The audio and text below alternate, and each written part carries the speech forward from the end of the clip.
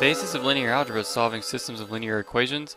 So I'm going to show you quickly how to do that in Mathematica, and I'm going to show you two different ways. Okay, so we look at this first example.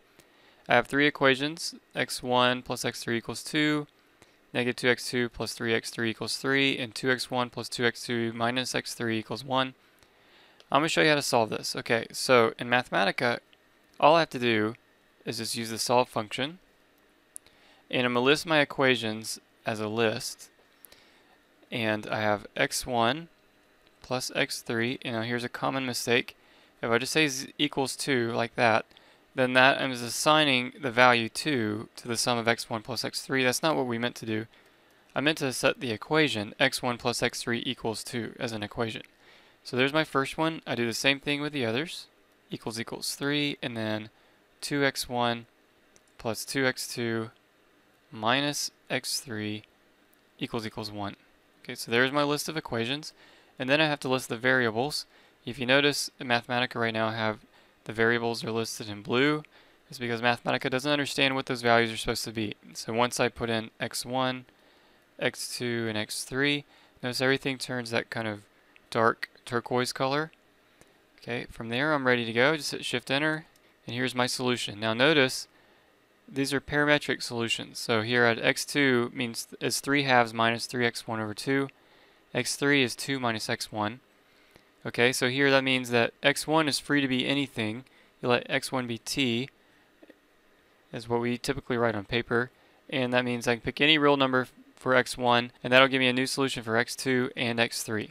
Now, if you don't want to solve these for x1, you want to solve them for a different variable. Okay, so a lot of times we like everything to be in terms of our last variable. Then what I can do here is just go and relist the order of my variables. So I can have x3, x1, x2, because I want to solve this thing for x in terms of x3. So there I have it. x1 is 2 minus x3, and x2 is negative 3 halves plus 3x3 over 2. And there's my solution. Okay, now for part B, I have 4 variables and 3 equations. So because of that, I know this is going to be parametric as well, unless it's an inconsistent system. But this time I don't want to use the solve function because I didn't like writing all the x1s and stuff. I'm going to use the matrix version of doing this. So here I'm going to let this matrix be called MAT, but you can name it whatever you want. And a matrix is just a list of lists. So my first list here is 1, 3, 1, 4, 5. Hope you can see where I got that. That's just the coefficients of my first equation. My second one is 2, 1, 1, 1, 7. And my third one is 2, 3, 2, 5, 10. And I need to put that in a list like that. Okay. So if I hit Shift Enter, all I've done was make a matrix.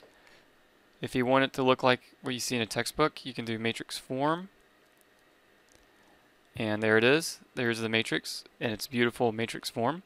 Okay, but now to actually solve the system of equations, I'm going to use row reduce.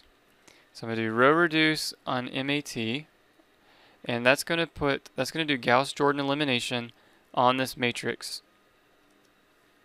And so here's what I have: 1, 0, 0, negative 1, 2, 0, 1, 0, 1, 0, and 0, 0, 1, 2, 3. Since Gauss-Jordan elimination gave us a dependent system, meaning we have an infinite number of variables, from there it's not as obvious what my solutions are going to be.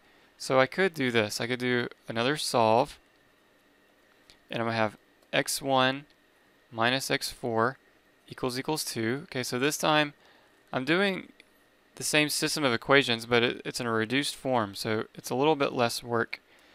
x2 plus x4 equals 0, and lastly x3 plus 2x4 equals 3.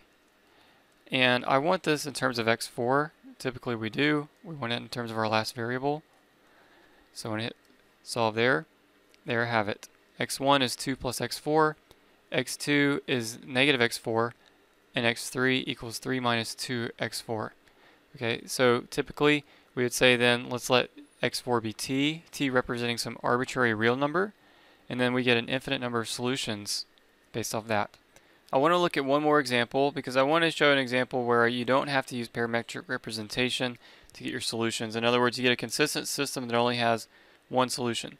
Alright, so this time for my third one, I'm going to solve x minus 2y plus 3z equals 9 for the first equation, negative x plus 3y equals negative 4, and 2x minus 5y plus 5z equals 17. Alright, so I'm going to proceed using the matrix direction here. So I'm going to define another matrix. Let's call it mat2. And again, a matrix is a list of lists. So my first list is just the coefficients of the first equation. 1 minus 1, negative 2, 3, and 9. Then we had negative 1, 3, 0, and negative 4. And 2, negative 5, 5, 17. So there's my matrix. Okay, now I can just do row reduce on that matrix. And there are my solutions. So that means I have x1 is 1, or x is 1, y is negative 1, and z equals 2. We've used Gauss-Jordan Elimination to get in reduced row echelon form, and so it's easy to pick out our solutions from there. Okay, I also want to mention that you don't have to take your matrix and set it equal to some name like mat2 and then put that in row reduce. You could simply take your matrix and just say row reduce, put in your matrix, and close it up, and there it is. Okay, it takes out some of the margin of error if you just label it mat2 and then just do row reduce mat2, but that's up to you. You don't really have to do that. Mathematica is a great tool for helping us solve systems of linear equations like this, but don't let it be a substitute for understanding how to do it yourself. Okay, so this isn't a tool to enhance us and to help us with our work to get things done quickly, but we still should have a good understanding of what we're doing. If you have any questions on this, I'd be glad to help, and thank you for watching.